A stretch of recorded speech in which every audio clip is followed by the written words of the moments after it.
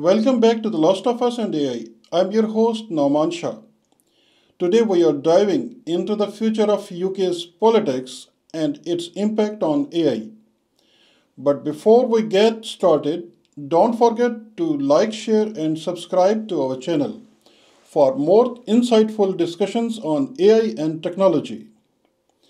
With me is our intuitive AI model, Mr. Genius.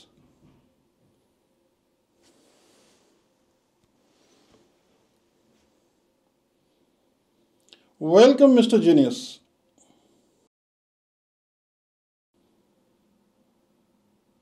Thank you, Noman. It's great to be here and discuss these pivotal topics. Let's start with the big question on everyone's mind. Who will win the upcoming UK elections? Based on the current data and trends, Labour has a very high probability of forming the next government. Our estimates show a 96% chance of Labour securing a majority, which is supported by consistent polling data showing their stable lead over the Conservatives. That's fascinating. What range of seats we can expect Labour to win?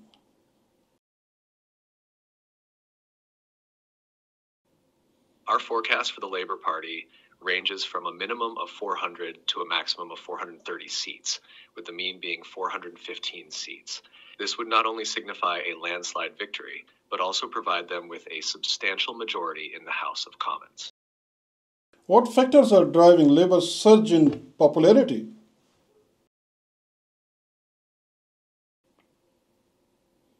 There are several key factors at play. Firstly, there is significant voter dissatisfaction with the current Conservative government, particularly regarding issues such as the NHS, cost of living, and immigration policies.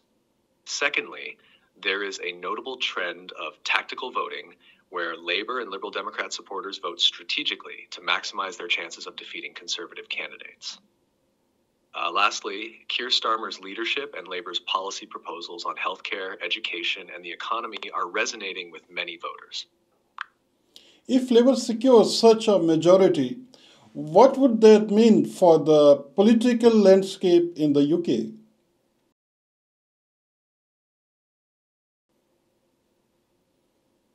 A Labour majority of 400 to 430 seats would allow them to pass legislation without needing support from other parties. This would enable them to implement their key policies and manifesto promises effectively.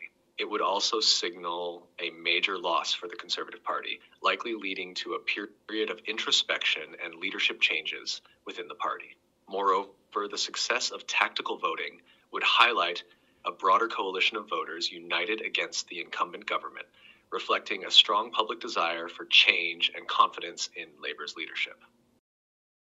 How might a Labour victory influence AI development in the UK?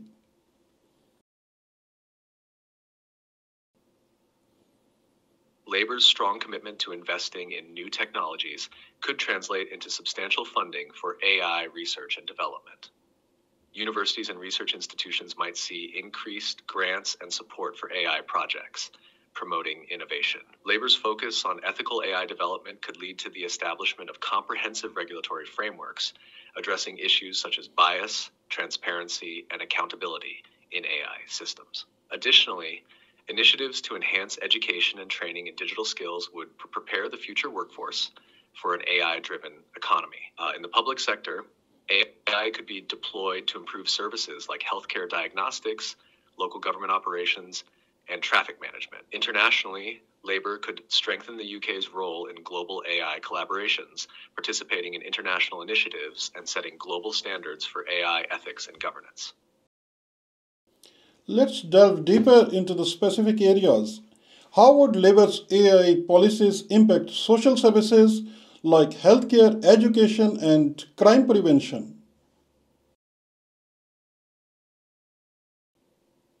Labour's policies could revolutionize social services through AI. In healthcare, AI could be used for predictive diagnostics, personalized treatment plans, and efficient resource management. For education, Labour could integrate AI into curriculums to enhance learning and provide personalized education plans. Crime prevention could see significant advancements with AI-powered surveillance, predictive policing, and data analysis to identify and prevent criminal activities more effectively. That's impressive. How about labor's approach to the workforce? What visa regimes might they introduce to foster AI innovations?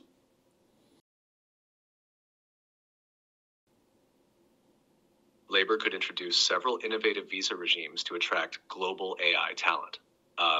The AI visa scheme could combine elements of the global talent and innovator founder visas, streamlining the process for AI professionals and entrepreneurs. Additionally, an AI nomad visa could be introduced, allowing AI professionals to reside in the UK for up to 180 days, facilitating short-term projects and collaborations. These initiatives would expand the talent pool, drive innovation, and boost the UK's competitive edge in the global AI landscape. And in terms of security and defense, how could AI play a role under labor government?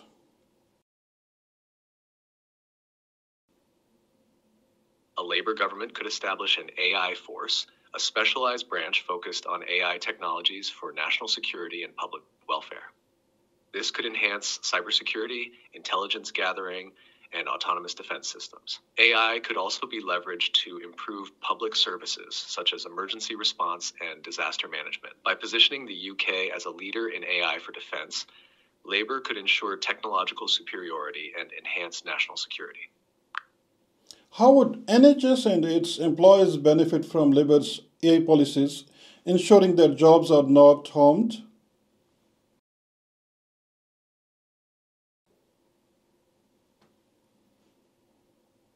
Labor's AI policies aim to support and enhance the NHS without harming jobs. AI could assist in administrative tasks, freeing healthcare professionals to focus on patient care. Predictive diagnostics and personalized treatment plans would improve patient outcomes while reducing workload stress. AI could streamline resource management, ensuring efficient use of NHS resources. Additionally, labor's commitment to ethical AI development would ensure transparency and accountability, building public trust and ensuring that AI serves to enhance, not replace, the essential human element in healthcare. What are some of the labor's key AI policies and who might be the relevant ministers in their government?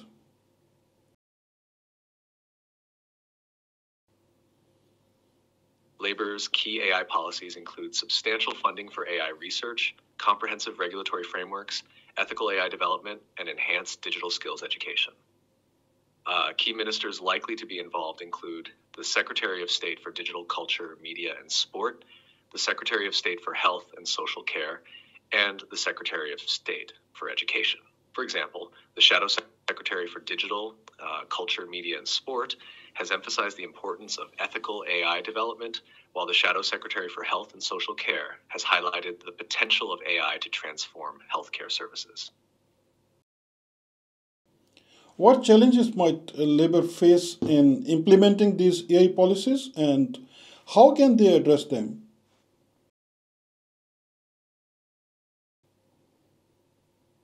Labor would need to balance fostering innovation with implementing regulations to prevent misuse of AI. Ensuring public trust through transparency and accountability measures is crucial. Managing expectations with a strong mandate and addressing internal party dynamics to maintain unity would also be important. Additionally, addressing global and domestic issues like Brexit implications, economic recovery post-pandemic, and international relations would require careful management. Today's discussion highlights the potential transformative impact of labor's victory in AI in the UK. As we look into the future, how do we see labor's policies shaping the AI landscape?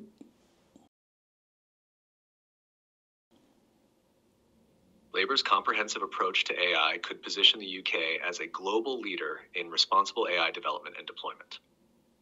By prioritizing ethical considerations, fostering innovation, and enhancing digital skills, Labor's policies could drive significant economic growth and societal benefits. Ensuring AI technologies serve the public good, Labor's tenure could mark a period of transformative advancements in AI, benefiting both the economy and society at large.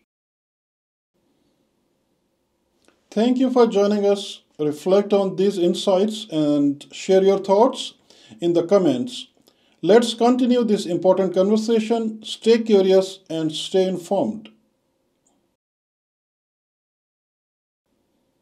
Thank you, Noman. This concludes our discussion for today.